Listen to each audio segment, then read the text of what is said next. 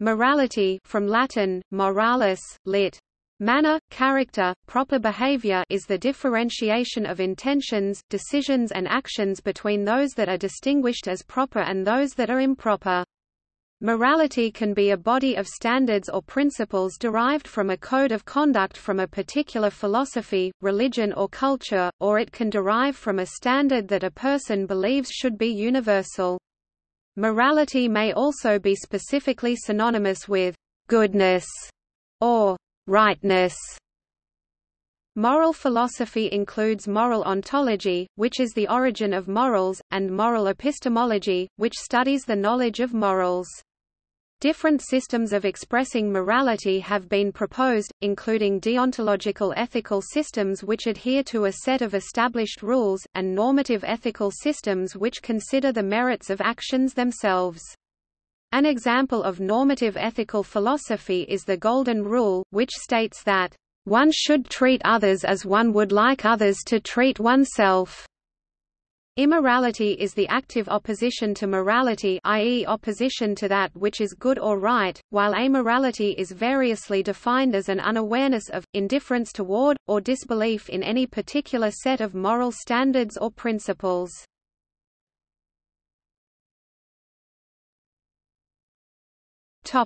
Philosophy.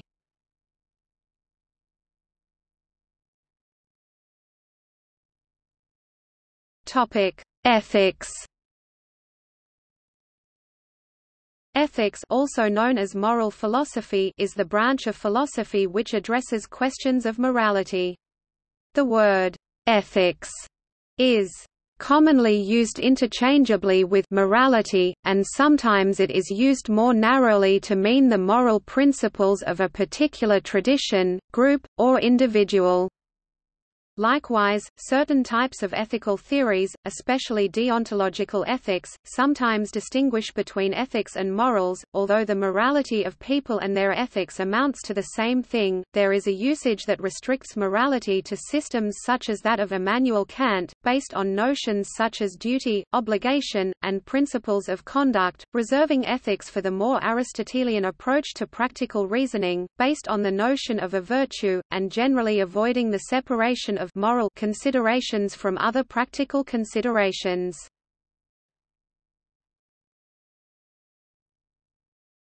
Topic: Descriptive and normative.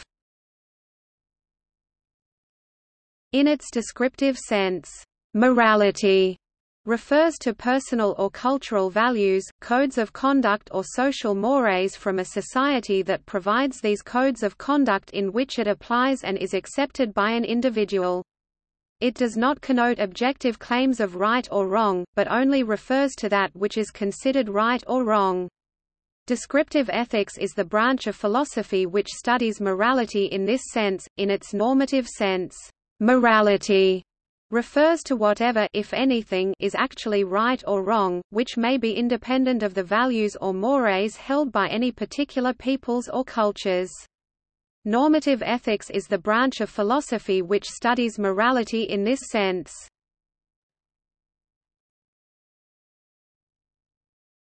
Topic: Realism and anti-realism. Philosophical theories on the nature and origins of morality, that is, theories of metaethics, are broadly divided into two classes. Moral realism is the class of theories which hold that there are true moral statements that report objective moral facts. For example, while they might concede that forces of social conformity significantly shape individuals' moral decisions, they deny that those cultural norms and customs define morally right behavior.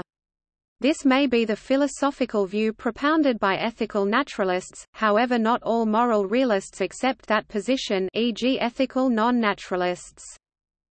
Moral anti-realism, on the other hand, holds that moral statements either fail or do not even attempt to report objective moral facts. Instead, they hold that moral sentences are either categorically false claims of objective moral facts, error theory, claims about subjective attitudes rather than objective facts, ethical subjectivism, or else not attempts to describe the world at all but rather something else, like an expression of an emotion or the issuance of a command, non-cognitivism. Some forms of non-cognitivism and ethical subjectivism, while considered anti-realist in the robust sense used here, are considered realist in the sense synonymous with moral universalism. For example, universal prescriptivism is a universalist form of non-cognitivism which claims that morality is derived from reasoning about implied imperatives, and divine command theory and ideal observer theory are universalist forms of ethical subjectivism which claim that morality is derived from the edicts of a god or the hypothetical decrees of a perfectly rational being, respectively.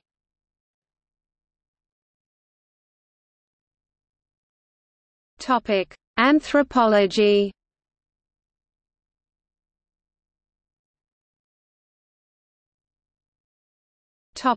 Tribal and territorial. Celia Green made a distinction between tribal and territorial morality. She characterizes the latter as predominantly negative and prescriptive. It defines a person's territory, including his or her property and dependents, which is not to be damaged or interfered with. Apart from these prescriptions, territorial morality is permissive, allowing the individual whatever behavior does not interfere with the territory of another. By contrast, tribal morality is prescriptive, imposing the norms of the collective on the individual. These norms will be arbitrary, culturally dependent and flexible, whereas territorial morality aims at rules which are universal and absolute, such as Kant's categorical imperative and Geisler's graded absolutism. Green relates the development of territorial morality to the rise of the concept of private property, and the ascendancy of contract over status.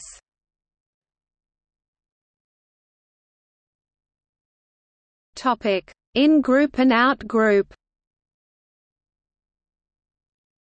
Some observers hold that individuals apply distinct sets of moral rules to people depending on their membership of an in-group, the individual and those they believe to be of the same group, or an out-group, people not entitled to be treated according to the same rules. Some biologists, anthropologists and evolutionary psychologists believe this in-group, out-group discrimination has evolved because it enhances group survival. This belief has been confirmed by simple computational models of evolution. In simulations, this discrimination can result in both unexpected cooperation towards the in-group and irrational hostility towards the out-group. Gary R. Johnson and V.S. Falger have argued that nationalism and patriotism are forms of this in-group, out-group boundary. Jonathan Haidt has noted that experimental observation indicating an in-group criterion provides one moral foundation substantially used by conservatives, but far less so by liberals.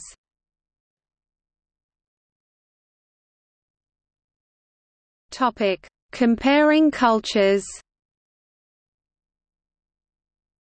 Peterson and Seligman approach the anthropological view looking across cultures, geo-cultural areas and across millennia. They conclude that certain virtues have prevailed in all cultures they examined. The major virtues they identified include wisdom, knowledge, courage, humanity, justice, temperance, and transcendence. Each of these includes several divisions. For instance, humanity includes love, kindness, and social intelligence. Still, others theorize that morality is not always absolute, contending that moral issues often differ along cultural lines. A 2014 Pew Research study among several nations illuminates significant cultural differences among issues commonly related to morality, including divorce, extramarital affairs, homosexuality, gambling, abortion, alcohol use, contraceptive use, and premarital sex. Each of the 40 countries in this study has a range of percentages according to what percentage of each country believes the common moral issues are acceptable, unacceptable, or not moral issues at all. Each percentage regarding the significance of the moral issue varies greatly on the culture in which the moral issue is presented. Advocates of a theory known as moral relativism subscribe to the notion that moral virtues are right or wrong only within the context of a certain standpoint, e.g., cultural community. In other words, what is morally acceptable in one culture may be taboo in another. They further contend that no moral virtue can objectively be proven right or wrong. Critics of moral relativism point to historical atrocities such as infanticide, slavery, or genocide as counter-arguments, noting the difficulty in accepting these actions simply through cultural lenses. Fons Trompenas, author of Did the Pedestrian Die?, tested members of different cultures with various moral dilemmas. One of these was whether the driver of a car would have his friend, a passenger riding in the car, lie in order to protect the driver from the consequences of driving too fast and hitting a pedestrian. Trompenas found that different cultures had quite different expectations, from none to definite. John Newton, author of Complete Conduct Principles for the 21st Century, compared the Eastern and the Western cultures about morality. As stated in Complete Conduct Principles for the 21st Century, one of the important objectives of this book is to blend harmoniously the fine souls regarding conduct in the Eastern and the Western cultures, to take the result as the source and then to create newer and better conduct principles to suit the human society of the new century, and to introduce a lot of Chinese fine conduct spirits to the Western world. It is hoped that this helps solve lots of problems the human society of the 21st century faces, including but not limited to the Eastern and the Western cultures, what a single culture cannot.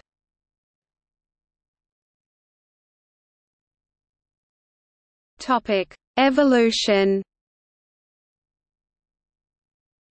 The development of modern morality is a process closely tied to socio-cultural evolution. Some evolutionary biologists, particularly sociobiologists, believe that morality is a product of evolutionary forces acting at an individual level and also at the group level through group selection, although to what degree this actually occurs is a controversial topic in evolutionary theory. Some sociobiologists contend that the set of behaviors that constitute morality evolved largely because they provided possible survival or reproductive benefits, i.e., increased evolutionary success. Humans consequently evolved pro-social emotions, such as feelings of empathy or guilt, in response to these moral behaviors. On this understanding, moralities are sets of self-perpetuating and biologically driven behaviors which encourage human cooperation.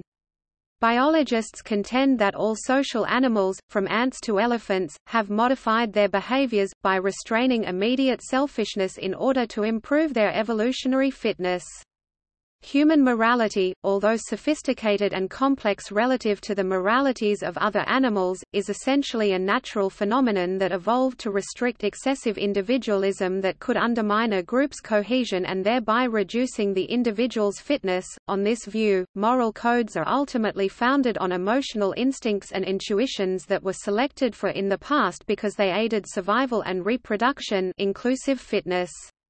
Examples: the maternal bond is selected for because it improves the survival of offspring, the Westermarck effect, where close proximity during early years reduces mutual sexual attraction, underpins taboos against incest because it decreases the likelihood of genetically risky behavior such as inbreeding. The phenomenon of reciprocity in nature is seen by evolutionary biologists as one way to begin to understand human morality. Its function is typically to ensure a reliable supply of essential resources, especially for animals living in a habitat where food quantity or quality fluctuates unpredictably. For example, some vampire bats fail to feed on prey some nights while others manage to consume a surplus. Bats that did eat will then regurgitate part of their blood meal to save a conspecific from starvation. Since these animals live in close-knit groups over many years, an individual can count on other group members to return the favor on nights when it goes hungry. Wilkinson, 1984.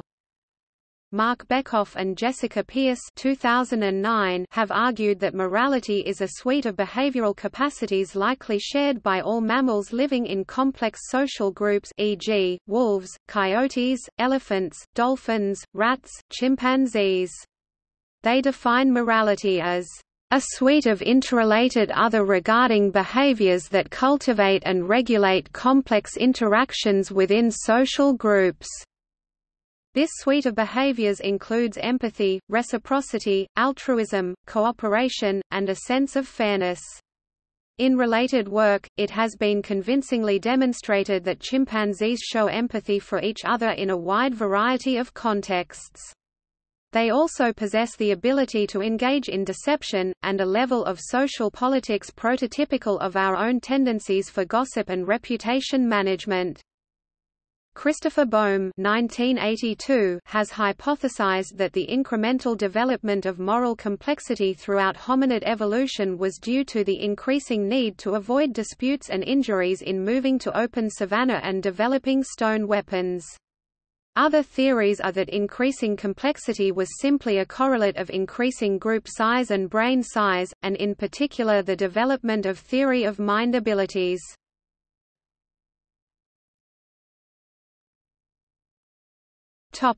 Moral cognition. Moral cognition refers to cognitive processes that allow a person to act or decide in morally permissible ways. It consists of several domain general cognitive processes, ranging from perception of a morally salient stimuli to reasoning when faced with a moral dilemma. While it's important to mention that there is not a single cognitive faculty dedicated exclusively to moral cognition, characterizing the contributions of domain general processes to moral behavior is a critical scientific endeavor to understand how morality works and how it can be improved. Cognitive psychologists and neuroscientists investigate the inputs to these cognitive processes and their interactions, as well as how these contribute to moral behavior by running controlled experiments. In these experiments, putatively moral versus non-moral stimuli are compared to each other, while controlling for other variables such as content or working memory load. Often, the differential neural response to specifically moral statements or scenes are examined using functional neuroimaging experiments. Critically, the specific cognitive processes that are involved depend on the prototypical situation that a person encounters. For instance, while situations that require an active decision on a moral dilemma may require active reasoning, an immediate reaction to a shocking moral violation may involve quick, affect-laden processes. Nonetheless, certain cognitive skills such as being able to attribute mental states, beliefs, intents, desires, emotions to oneself, and to others is a common feature of a broad range of prototypical situations. In line with this, a meta-analysis found overlapping activity between moral emotion and moral reasoning tasks, suggesting a shared neural network for both tasks. The results of this meta-analysis, however, also demonstrated that the processing of moral input is affected by task demands.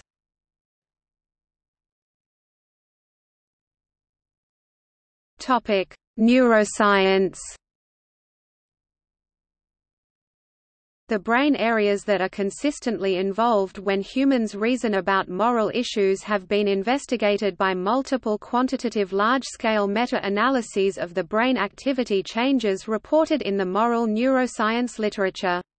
The neural network underlying moral decisions overlaps with the network pertaining to representing others' intentions, i.e., theory of mind, and the network pertaining to representing others' vicariously experienced emotional states, i.e., empathy. This supports the notion that moral reasoning is related to both seeing things from other persons' points of view and to grasping others' feelings. These results provide evidence that the neural network underlying moral decisions is probably domain global, i.e., there might be no such things as a moral module in the human brain, and might be dissociable into cognitive and affective subsystems.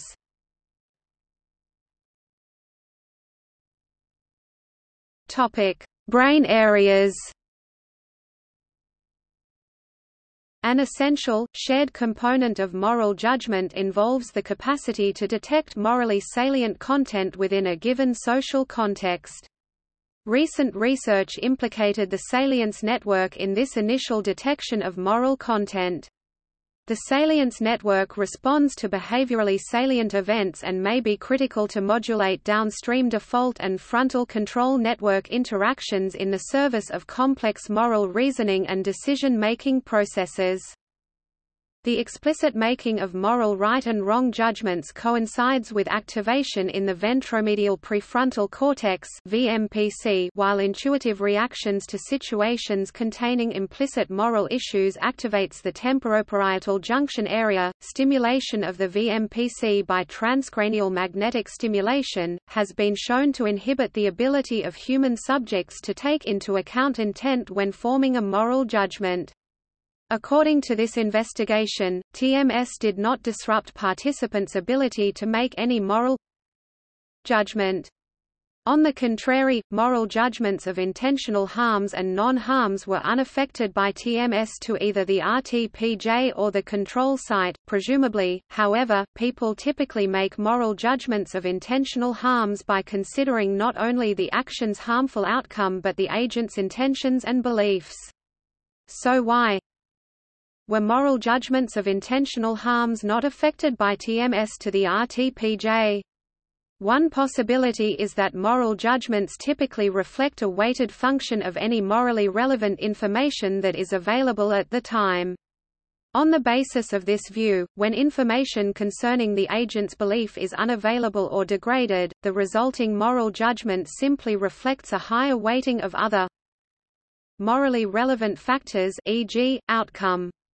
Alternatively, following TMS to the RTPJ, moral judgments might be made via an abnormal processing route that does not take belief into account. On either account, when belief information is degraded or unavailable, moral judgments are shifted toward other morally relevant factors, e.g., outcome. For intentional harms and non-harms, however, the outcome suggests the same moral judgment as the intention.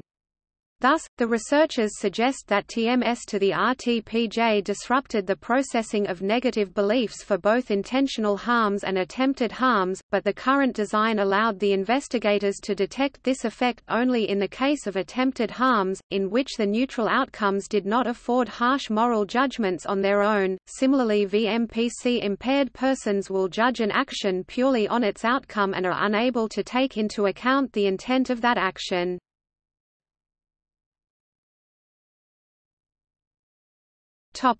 Mirror neurons. Mirror neurons are neurons in the brain that fire when another person is observed doing a certain action. The neurons fire in imitation of the action being observed, causing the same muscles to act minutely in the observer as are acting grossly in the person actually performing the action. Research on mirror neurons, since their discovery in 1996, suggests that they may have a role to play not only in action understanding, but also in emotion-sharing empathy. Cognitive neuroscientist Jean D. Stee thinks that the ability to recognize and vicariously experience what another individual is undergoing was a key step forward in the evolution of social behavior, and ultimately, morality. The inability to feel empathy is one of the defining characteristics of psychopathy, and this would appear to lend support to Desetti's view.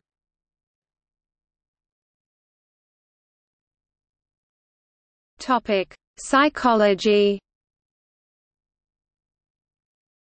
In modern moral psychology, morality is considered to change through personal development. A number of psychologists have produced theories on the development of morals, usually going through stages of different morals. Lawrence Kohlberg, Jean Piaget, and Elliot Turiel have cognitive developmental approaches to moral development. To these theorists, morality forms in a series of constructive stages or domains. In the ethics of care approach established by Carol Gilligan, moral development occurs in the context of caring, mutually responsive relationships which are based on interdependence, particularly in parenting but also in social relationships generally. Social psychologists such as Martin Hoffman and Jonathan Haidt emphasize social and emotional development based on biology, such as empathy. Moral identity theorists, such as William Damon and Mordecai Nissan, see moral commitment as arising from the development of a self-identity that is defined by moral purposes. This moral self-identity leads to a sense of responsibility to pursue such purposes. Of historical interest in psychology are the theories of psychoanalysts such as Sigmund Freud, who believe that moral development is the product of aspects of the superego as guilt-shame avoidance. Because we are naturally prone to be empathic and moral, we have a sense of responsibility to pursue moral purposes, we still, at least occasionally, engage in immoral behavior. Such behaviors jeopardize our moral self-image, however, when we engage in immoral behaviors we still feel as though we are moral individuals. Moral self-licensing attempts to explain this phenomenon and proposes that self-image security increases our likelihood to engage in immoral behavior. When our moral self-image is threatened, we can gain confidence from our past moral behavior. The more confident we are, the less we will worry about our future behavior, which actually increases the likelihood that we will engage in immoral behaviors. Monin and Miller 2001 examined the moral self-licensing effect and found that when participants established credentials as non-prejudiced persons, they were more willing to express politically incorrect opinions despite the fact that the audience was unaware of their credentials. As an alternative to viewing morality as an individual trait, some sociologists as well as social and discursive psychologists have taken upon themselves to study the in vivo aspects of morality by examining how persons conduct themselves in social interaction.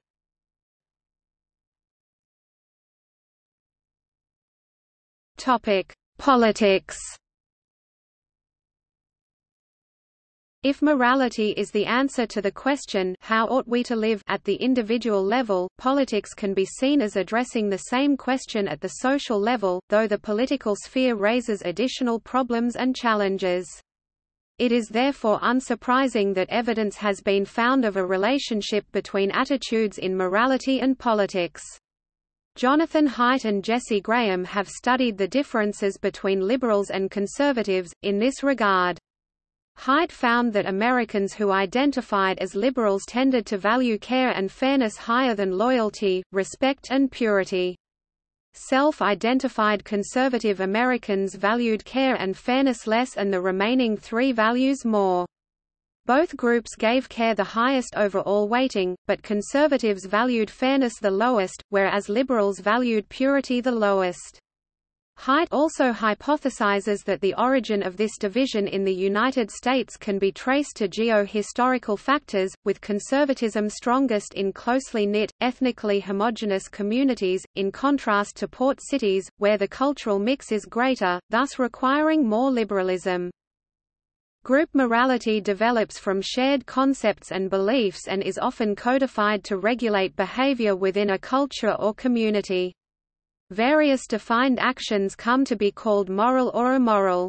Individuals who choose moral action are popularly held to possess moral fiber, whereas those who indulge in immoral behavior may be labeled as socially degenerate.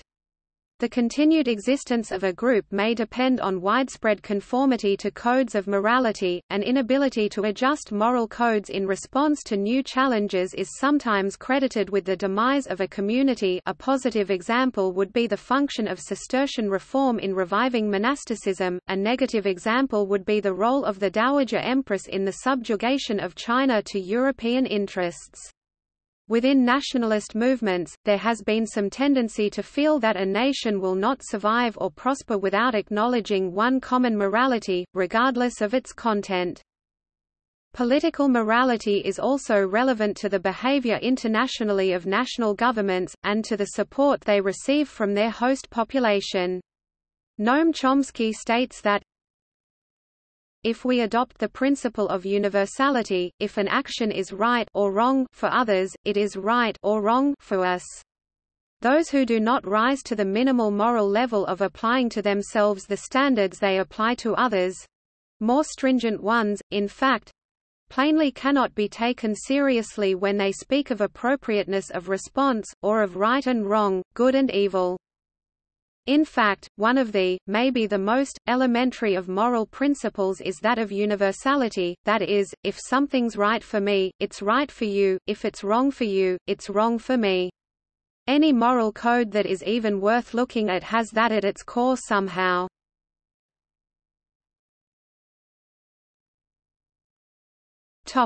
Religion.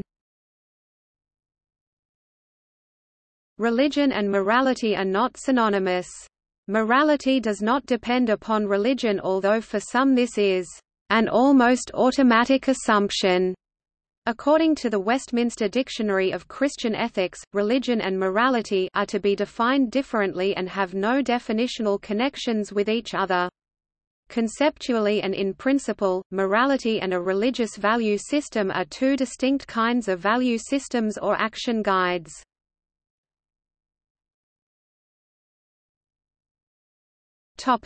Positions.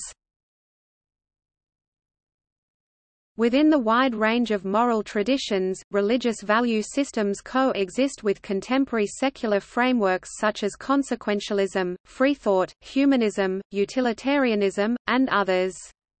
There are many types of religious value systems.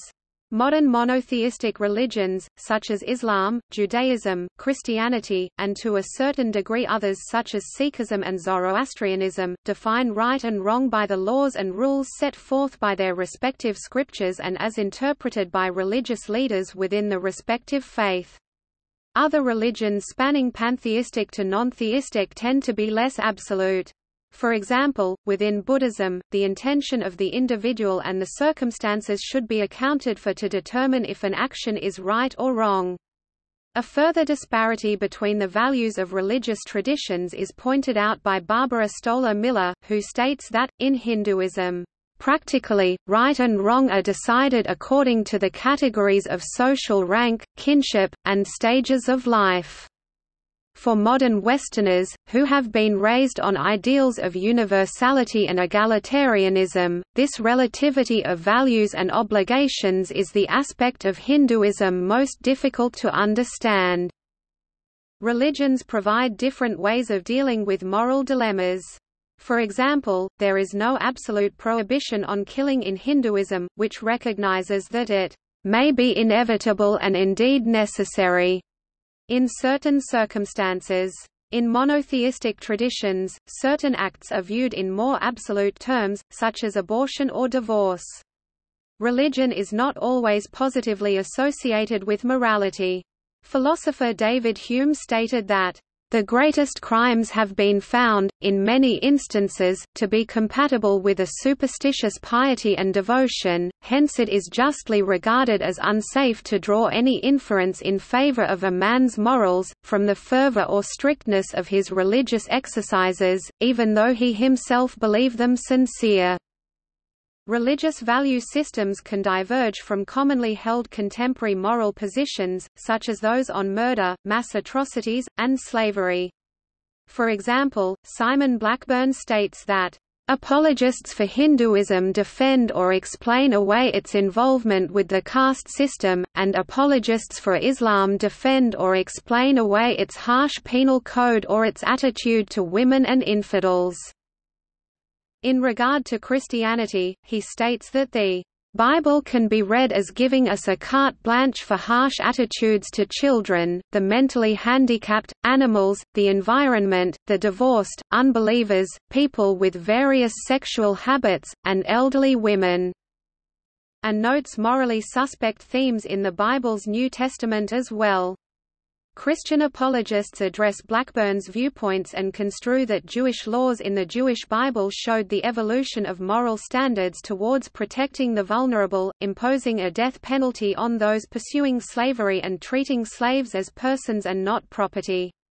Elizabeth Anderson holds that, "The Bible contains both good and evil teachings," and it is "morally inconsistent." Humanists like Paul Kurtz believe that we can identify moral values across cultures, even if we do not appeal to a supernatural or universalist understanding of principles, values including integrity, trustworthiness, benevolence, and fairness. These values can be resources for finding common ground between believers and non-believers.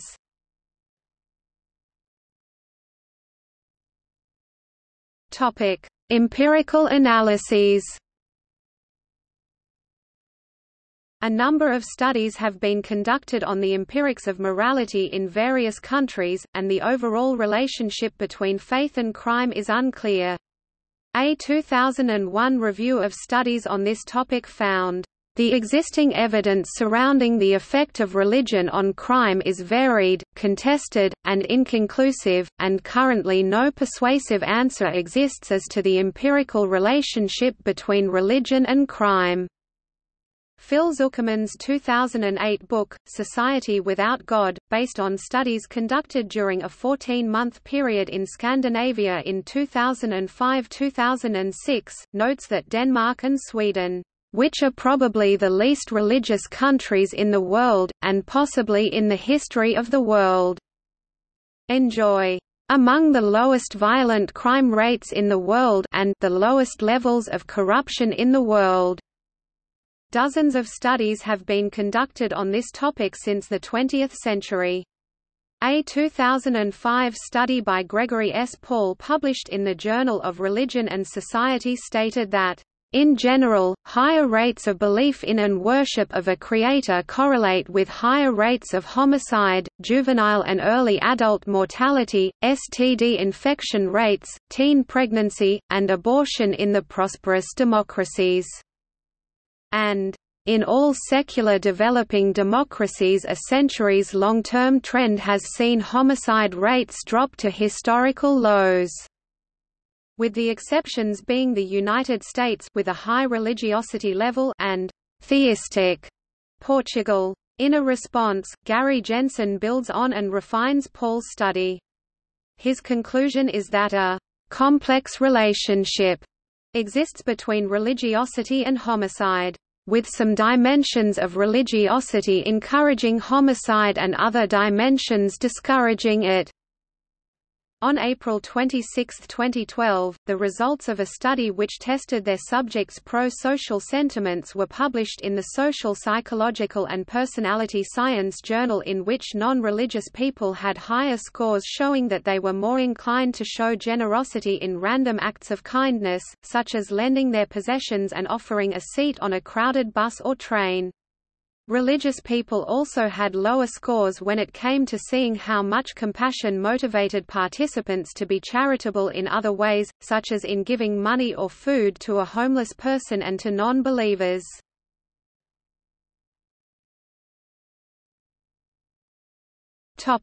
See also == Notes